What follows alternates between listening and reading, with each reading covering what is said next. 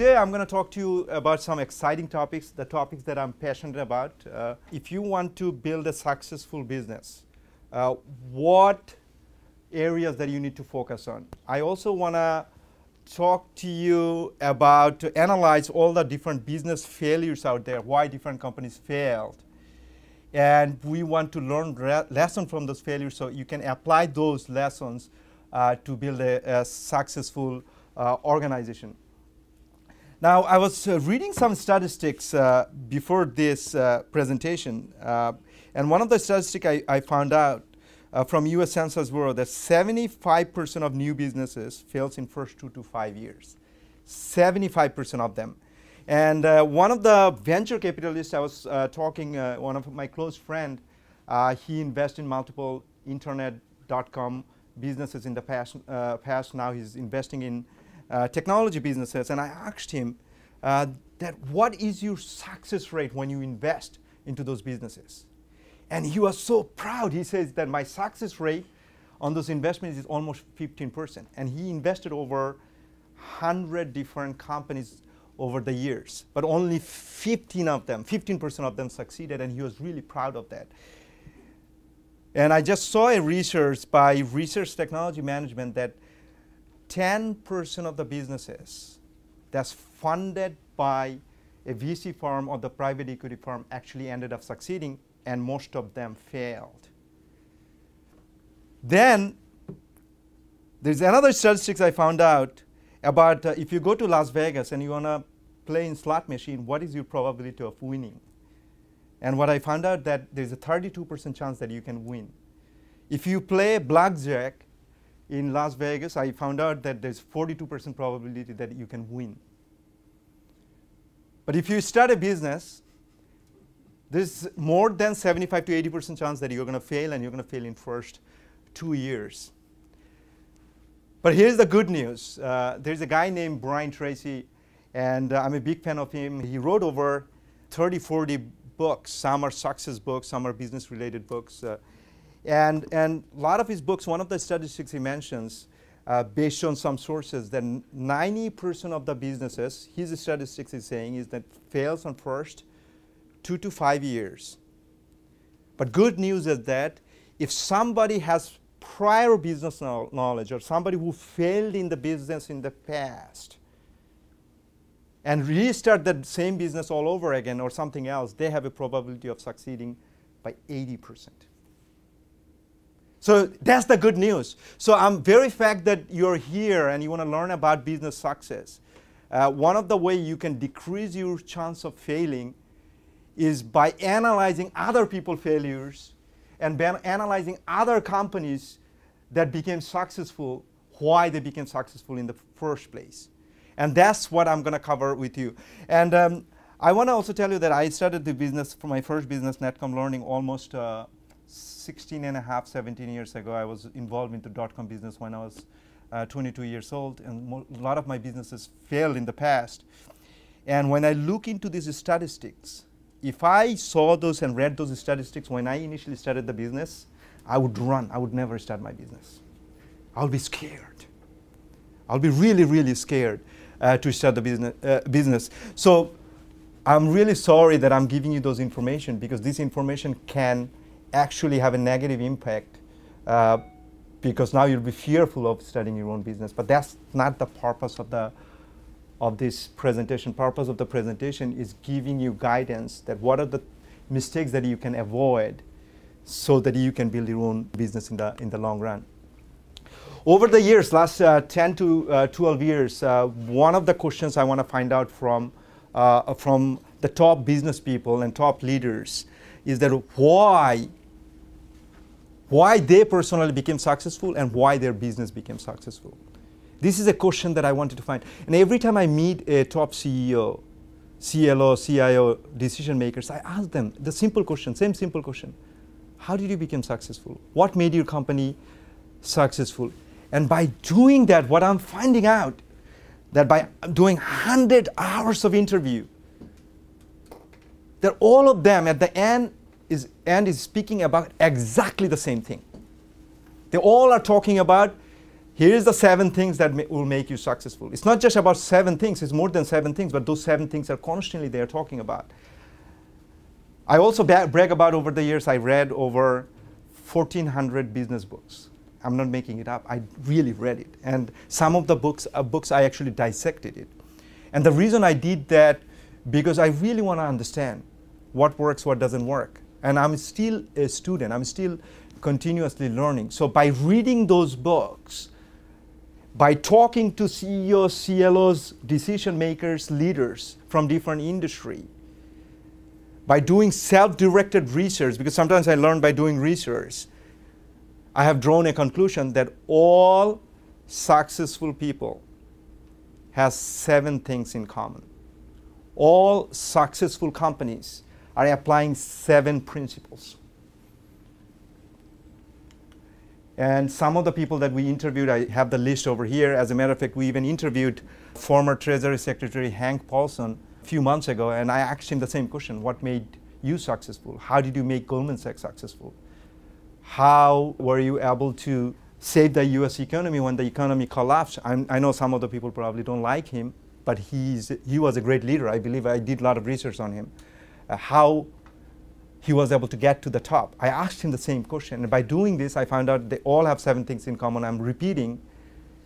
So my question to you now is that, do you want to find that out? Are you curious? Yes. Yes? All right. If you're curious now I'll get into it. So 7 things that made them successful. Have you guys watched this movie, Godfather? Yes. How many of you saw this movie? I tell you, it's one of my favorite movies. I have probably seen this movie, all 3 of them, 25 to 30 times. I don't know what it says about me. I love this movie. When I was in school, I remember I used to go to Blockbuster to rent this movie. And then at one point I decided, I've been renting and paying Blockbuster, maybe I should buy that movie. I ended up buying that movie. I used to live in Forest Hills. From Forest Hills, I moved into Long Island, and during the moving process, I lost my Godfather movies. So recently I was in Netflix, and Netflix somehow figured out a way that I love Godfather. And they recommended me The Godfather, and I ended up watching The Godfather movie all over again a couple of weeks ago. But I started to think about Blockbuster. Blockbuster went bankrupt. When did they go bankrupt? They went bankrupt in, I believe, 2009. They went bankrupt versus Netflix right now has market capitalization, I saw a couple of days ago, is $26 billion. So see what happens.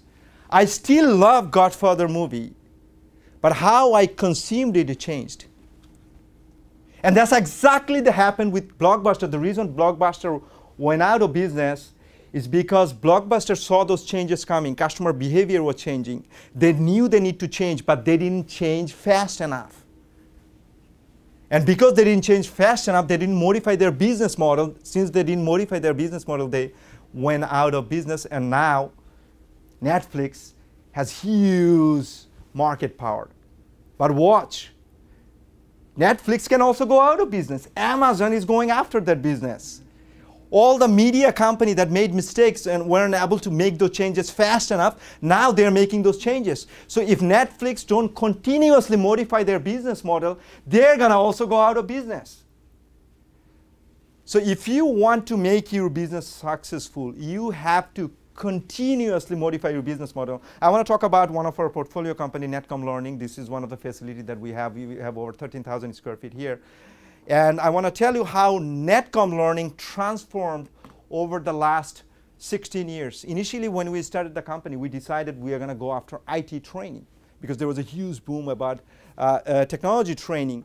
As time went in, we realized that when we going in and attacking top corporate clients, we already service 90% of the Fortune 500 companies. They not only have need for technology training, they're also looking for business training solutions. So we thought that it's going to be a right business model for us. The fact that we already understand how to do technology training, maybe we should go after technology and business training solutions.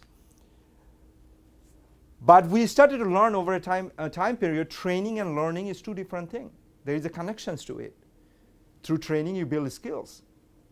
Through learning, you transform a person, an individual, or a organization. So when we define the organization as a learning organization, we see that it's no longer about training. We can provide other services to corporations. But now we are seeing that learning industry is completely going through a transformation process. And if we don't become innovative, and if we don't reposition the company as an innovative learning organization, we are going to become obsolete. And I want to share some data with you. What we found out that 3 years ago, our live online training was only 1 to 2% of the overall revenue. Now, this year, approximately 45% of our revenue is live online training. But see what's happening. The trainers that are teaching the classes right now, our past trainer, they are no longer right for this organization unless they develop their skills. Because how you teach classes effectively on online version versus classroom training is different. But one thing I want to point out that our trainers also, we had to train them how to run a class effectively in online format. So you see what happened in Netcom. We went from IT to IT and business training to IT and business learning to now building an innovative learning organization. And one of the reasons we are still in business, 80% of our competitors are gone. The reason we are still in business, I'm proud of the fact we are still in the business because we are constantly transforming the organization. And what we are learning, that if all of our portfolio company, if it want to succeed, we can no longer be in the education sector. We have to be in the media sector. Because eventually we believe that education and media sector is going to merge together. So number one lesson is that if you want to make a business successful, you have to constantly modify your business model. I want to share this quote by Charles Darwin. It's one of my favorite quotes. It's not the strongest of the species that survive, nor the most intelligent that survive. It is the one that is the most adapted to change. If a business don't continuously change, they're going to go out of business. So if you start a business, make sure that never fall in love with your idea. If you fall in love with your idea, very good chance that you are not going to be able to stay on the business. You might be able to make it successful for a short period of time, but eventually it's going to collapse. I mentioned earlier that I had the opportunity to talk to Hank Paulson, and during the interview, when I asked him, what made you successful, what made Goldman Sachs successful? And he was immediately be able to answer, this is the number one reason why Goldman Sachs became successful. This is the number one reason why I became successful. Can anybody guess here what he said? Is the people, is the strong leadership and management team.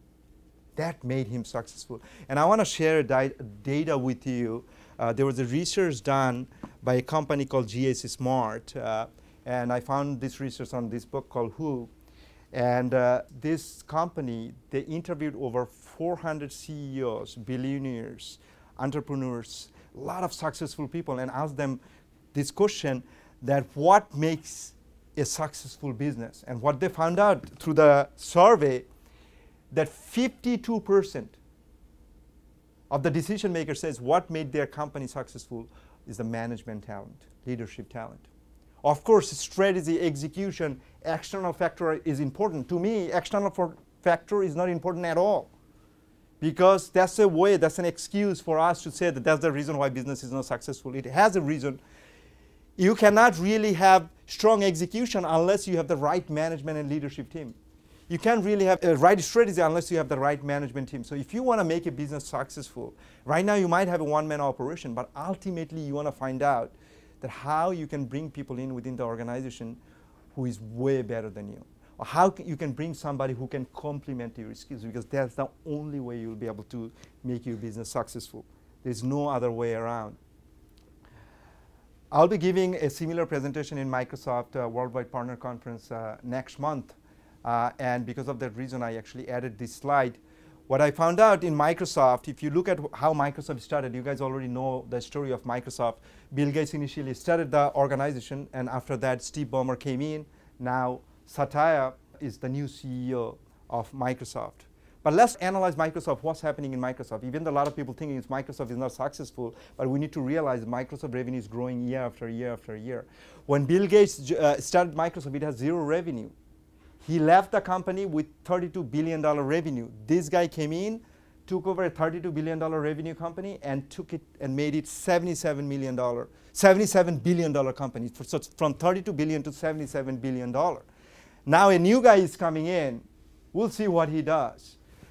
But when Bill Gates started the business, Microsoft was a software company. When Steve Ballmer left, Microsoft is a software, hardware, and a service company, but mostly a software and hardware company. And this guy is going to go after more about service businesses. So you see that Microsoft went through a transformation. If they didn't do that transformation, they would have gone out of business. As a matter of fact, what Microsoft is realizing right now, that the very team that made the company successful, they're right for the organization when they founded the organization, when they were running the organization, but right now they're no longer right for the organization. You need to bring new blood in who can transform the organization. But key reason Microsoft is successful because of these guys, and they surround themselves with strong people. So Microsoft went through a business transformation. Now they're going through a management transformation. One of my favorite author, I love this guy. I took classes with him, Jim Collins. And if you guys like to read business books, read his book. Good to Great is one of his best books. He also wrote about Why the Mighty Fall. And one of the things Jim Collins said, that the most important decisions that business people make are not what decision, but who decisions. The reason Netcom is moderately successful is because we have good people in the organization. We can become a great organization if we can get great people within the organization. I was reading a book a couple of weeks ago, a new book written by Claudio. He's an Ivy League professor. He's revered by a lot of CEOs out there. And the title of the book is not the how or the what, but the who that makes a company successful. Your idea is not that important. When you start a business and you go and pitch it to, if you're going to go and pitch it to venture capitalists, most of the people don't care about your idea. They care about you. It's not the idea. It's not the what business you want to open is important. It's not your strategy that's important. It's who is more important than anything else. So surround yourself with the right people. Mark Fessiano is a guy, he invests on small companies. I believe he invested on 10 to 15 companies. He's a venture capitalist. He actually sold his business to Oracle for over $200 million. And since he invests on small businesses, I asked him why most of the businesses fail.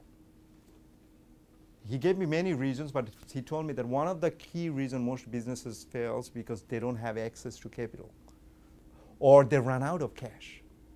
They don't know how to do proper cash management. And I just saw statistics by US Bank. It mentions that 82% of the businesses fail due to poor cash management. I have seen organizations, their revenue went up, their profit went up, but their cash flow went down, therefore they collapsed. So you can really have a healthy business where your profit margin is high, your revenue is going up, but you don't know how to manage cash. I also want to point out, analyze all of the great companies right now in the United States that's growing significantly, or a small startup became big. And if you do deep research, you're going to find out that everybody got funding from somebody. So if you want to really scale a business, and if you want to grow, and if you want to do it by working hard and with your own money, there's a very good chance you won't be able to scale it. So you know that cash is the oxygen of the organization. We have to make sure that if you're running an organization, you have to manage your cash, but you need to consistently look for funding from outside. So I covered so far three things. If you want to make business successful, what are the three things I covered so far? Number one, business model. Constantly change your business model. Number two, management and leadership team. Surround yourself with great people. Make sure you have a strong leadership team. What's the third? Money. Make sure you have access to capital. And if you're actually running a business that has revenue, you want to manage the cash effectively. Now I want to talk about that what does Steve Jobs, Bill Gates, and Larry Page or Sergey Brin have in common? Can anybody guess? What do they have in common? They're founders. They're all founders. They're all passionate. Innovative. They're all innovative. White men. They're all white men. Great point, actually. Great point. Okay, now let me ask you, reshape the question. What does iPhone, Windows, and Google have in common? The companies have in common. They're all technology company. What else? Revolutionary product. Revolutionary product. That's the point I was looking at. If you go and look into in the history, all great innovator, all great business people, they were great marketer, and they know how to come up with great product. You can have the best possible product, but if you don't know how to market itself, you're not going to be able to succeed in business. But you'll also find out that all of these guys, they not only market their company, they market themselves also. Because you cannot build a brand of an organization just building the brand of the company product. You have to also build the brand of the founder. Because if you don't build the brand of the founder, then you won't be able to raise capital. So they're all great marketer, and they all came up with innovative product. That's why I want to talk about marketing. Marketing is so important. If you want to make a business successful, you have to make sure that you build a strong marketing department. And if you are a single entrepreneur, you got to become a great marketer. Otherwise, you're not going to be able to stay in the business. And I want to talk about the definition of marketing. Whenever you think about marketing, what goes through your mind? What is marketing? Advertising. Advertising. What else? Brand. Competitive advantage. Researching. What else? Communication. You're all right. But I want to point out that average people, when it comes to who doesn't know about marketing, they will usually say marketing is about communication, marketing is about brand, marketing is about catalog, design, logo. I'm not trying to make you feel bad. That's how marketing has been defined by most people, because marketing is not being properly understood by most people. And I was recently looking at the definition by American Marketing Association and look into their definition. Marketing is the activity, set of institution, and process of creating, communicating, delivering, and exchanging of offerings that have values for customer, clients, partners, society as large. Too complicated. I don't understand it. It's too complicated. That's the broad definition. But if you really look at what true marketing is, I'll give you a marketing definition that I believe in. And by reading the thought leaders and by running a business and doing what works, what doesn't work. How I define marketing. Whether you agree or not, I want to define it, and eventually you're gonna realize that's probably the right definition. My definition: generate profitable revenue by using resources to satisfy the need, wants, and decision of targeted customers. Need, wants, and decisions of targeted customers. I didn't say all customers. And I also didn't say generate revenue. I said generate profitable revenue. So most marketers, they are not able to tie their marketing activity back to profitable revenue. Marketing is sitting in the middle, connecting the business with customer. Therefore, marketing is the most important function. As a matter of fact, one of my book mentor, and I don't know if you guys heard of Peter Drucker. He wrote, he's probably the father of management. I dissected all of his book. I love this guy, and when I found out that he died, the day I found that out, I was actually depressed for a week. I love this guy. Everybody in business community actually admired this guy, Peter Drucker. But Peter Drucker once said, and I'll paraphrase, he believes that business has only two functions. Since the core purpose of any business is to attract and retain a customer, business has two functions only. He says innovation and marketing. Innovation and marketing goes hand to hand. So earlier when I was talking about Steve Jobs, Bill Gates, Sergey Brin, what do they have in common? We really talked about product, and we also talked about marketing. Marketing and innovation goes hands on hand. So marketing is one of the most important things, that knowledge that you need to develop in order to effectively build a business, run a business, or make a business successful. I'm going to share one of my favorite quotes, and I find it funny. I don't know if you guys are going to find it funny or not. David Packard, the co-founder of HP, marketing is too important to be left to the marketing department. So what he's basically saying, if you really go and do research, what made HP successful.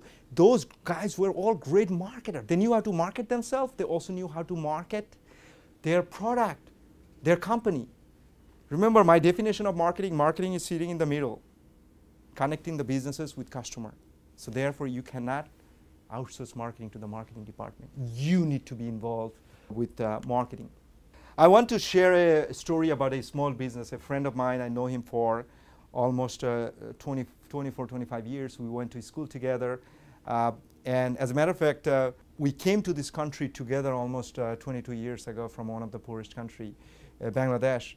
And he, when he came in here, he went to good school, got his education, and he wanted to become a computer scientist, then he wanted to become a programmer.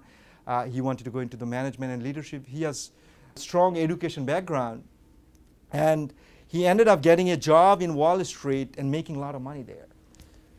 He was telling me that in 7 to 8 years after working, he saved, I know it for a fact, I'm not telling his name, he saved over $500,000 for a short period of time. And then he decided to start his business. He started a Microsoft consulting firm. Initially, it was a $100,000 revenue. He grew it to $250,000. He's made it a multi-million-dollar business, and he wanted me to join his board.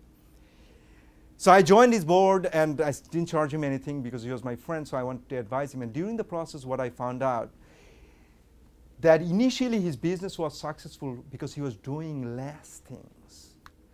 But as he started to grow, he started to increase his product offerings. And every quarterly basis, when I went to the meeting, every time I went there, I heard different things. So once I heard that he's positioning the company to become a software development company and build an outsourcing firm in India and do the development there and sell the service here. 3 months later, I go back and he says, I want to set up a Microsoft SharePoint consulting service. 3 months later, he's saying that I'm going to build a Microsoft Great Plains CRM Exapta consulting company. So every 3 months, his business model is changing. So earlier I said that change your business model. Now I'm saying don't change your business model. It's a contradiction. So what problem he had? So guess what happened to him? He made a lot of money. He invested money on his company. Then his company was growing. He was making more money. He actually started his business in Wall Street. Do you think his business still exists? He went out of business. He tried to do too many things. He lost his focus. So Steve Jobs, when he came back to Apple again, he sat on the board. He brought all the management team. And he went over and says that, hey, how many different products that we have? How many different services that we are servicing? They're mainly a product company. And he found out that 80 to 100 different products they have. So he went to the board and he drew 4 boxes. He's like, we are going to cut everything and we are going to have 4 products only, and we're going to go deep focus on them, and we're going to make the best possible product. What he was really talking about is that less is more. Because if you have 80 to 100 products, now you have to distribute the resources among 80 to 100 different business sectors. And most businesses, when you go in and you look into your product, you're going to find out that 20% of your product is giving 80% of the revenue. 80-20 rule, you all know about that. Even when you hire employees, if you build a huge organization, you're going to hire employees, you're going to find out 20% of your employees producing 80% of the result. Nobody can beat that statistics. So he realized that 20% of the product is bringing actually 80% of the revenue. And you'll also find out, you'll ask the question, it's not about which 20% of the product is bringing the highest revenue. You want to ask the question, which 20% of the product bringing the highest margin revenue for you? Apple has been known for generating highly profitable product. So he went back and cut all of the products, made a lot of the management team angry and upset, and repositioned the entire organization for 4 products only. And that was the time when Apple started to turn around. So everybody now talk about Apple because they became successful, but they didn't realize Apple almost went bankrupt multiple times. They ran out of cash multiple times. But this was one of the reasons, not the only reason, it was one of the reasons, decision point that he made that made the company successful.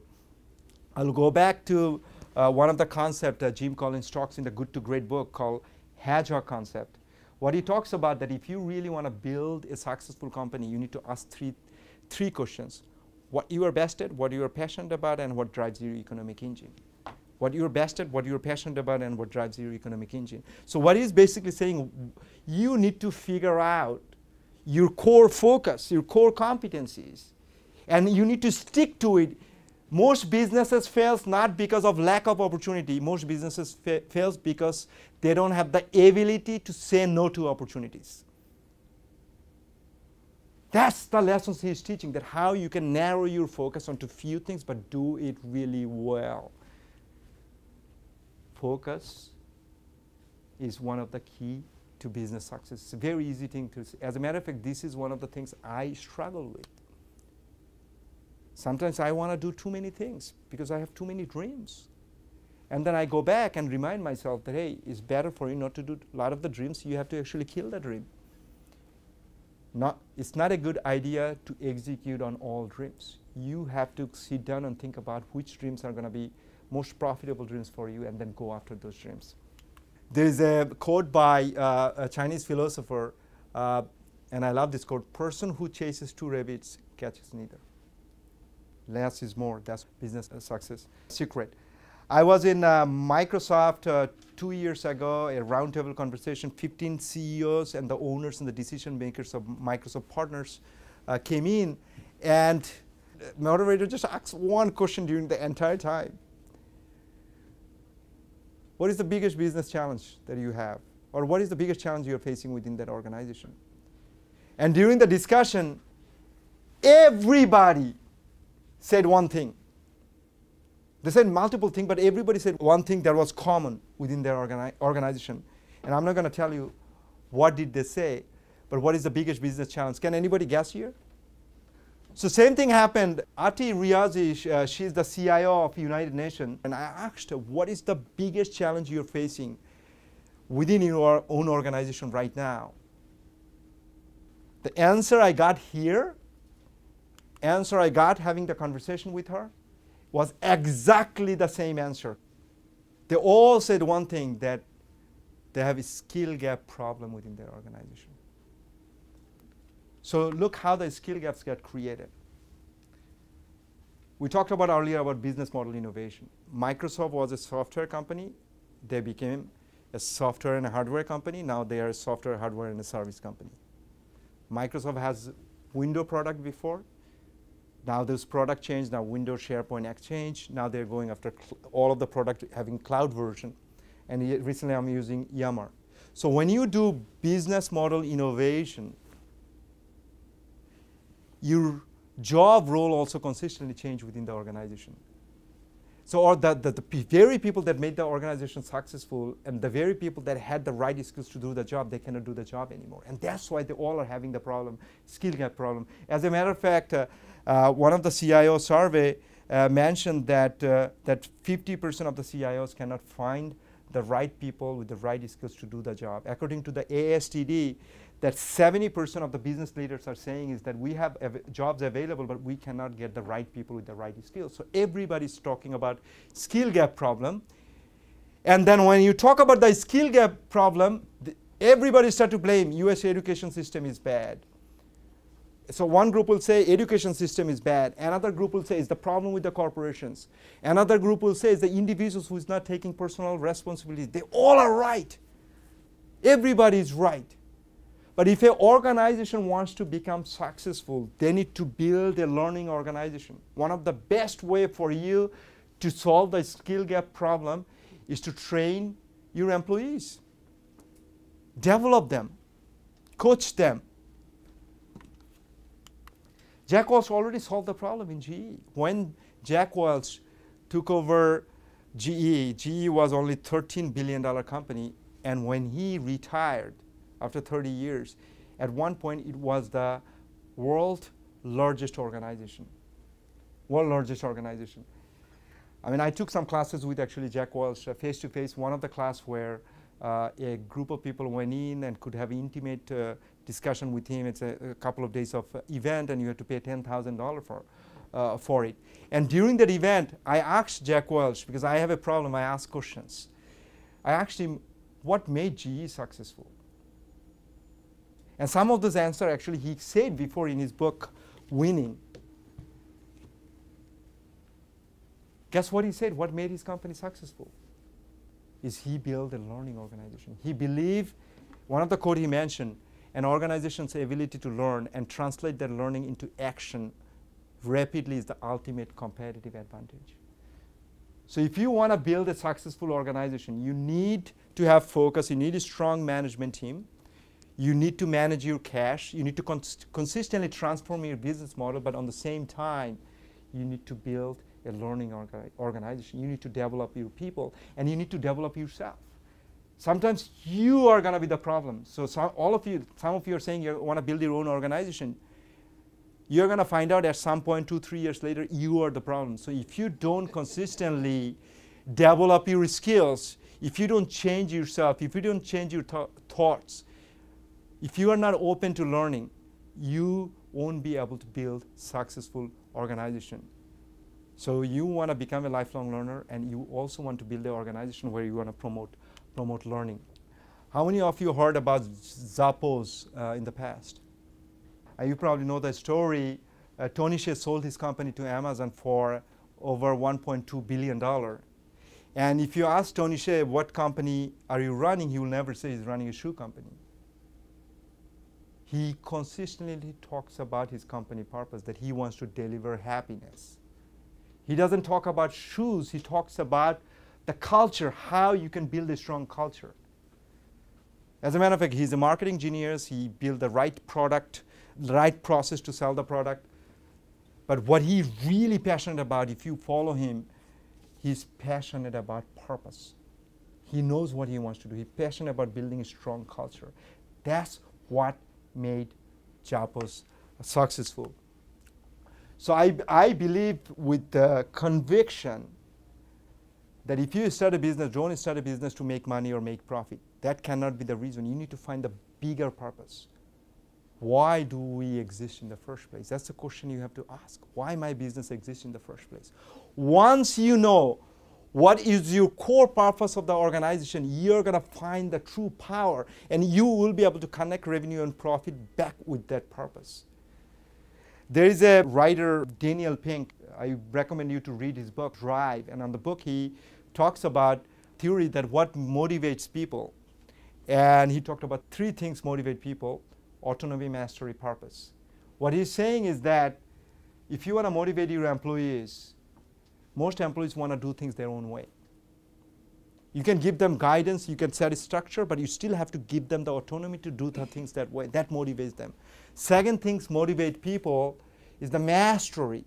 People want to develop their skills. So see how it goes back to learning. If you can help to develop the skills of your employees, you'll see that they're going to be highly motivated. But most importantly, what's talking about that you need to find the bigger purpose why you're building that business. And if you can communicate that information back to your employees and back to your customer, you will be able to motivate themselves. As a matter of fact, you have to, it cannot be fake. It's something you have to believe in.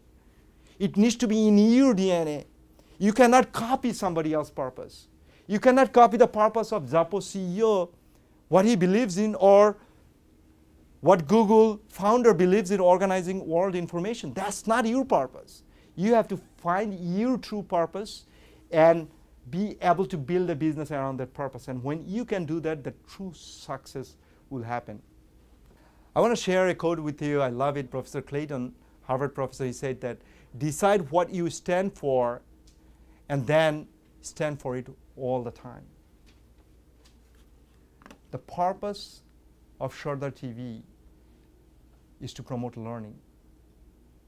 And we want to make sure that any service that we provide, any product we create, that it ties back to our purpose. Purpose of Netcom learning is a little bit different. We want to promote the values of lifelong learning. Everything we do, it connects back to our purpose. Every time somebody is taking a class at Netcom learning, we are funding education for a child in third world country. We're not doing it for marketing purpose. There's a marketing value to it.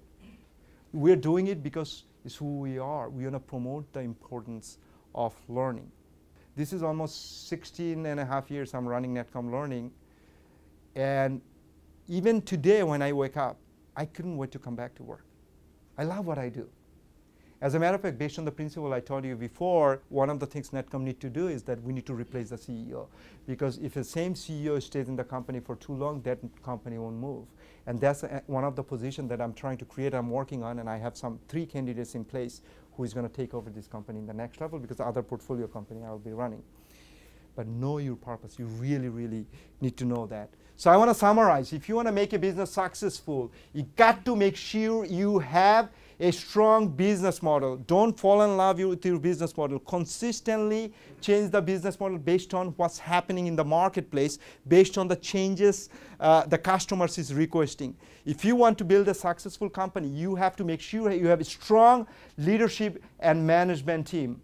The most important decision a business person makes is the who decision, not what decision. If you want to make a business successful, you have to have access to capital. You have to manage your cash properly. And if you want to scale it fast, there is no other way but to access to VC funding or private equity funding or get big bank loans. You need access to the capital. Marketing is one of the most important functions of the organization. As Peter Drucker says, that business has only 2 key functions, marketing and innovation. Marketing sits in the middle, connects the businesses with the customers. So marketing cannot be left to the marketing department. You need to become a strong marketer if you're a founder of an organization or if you're a C-level person in an organization. If you want to build a strong organization, you need to build a strong learning organization, and it starts with the management and the leadership team. If you got to become a passionate, lifelong learner, and you need to infuse that culture within the organization. And most importantly, you need to know what's your purpose, why your business exists in the first place. The purpose of Netcom Learning is to promote the values of lifelong learning. Purpose of Sarder TV is to promote learning. The moment we think we know it all, we stop growing. Develop the passion for learning, be a lifelong learner. Thank you.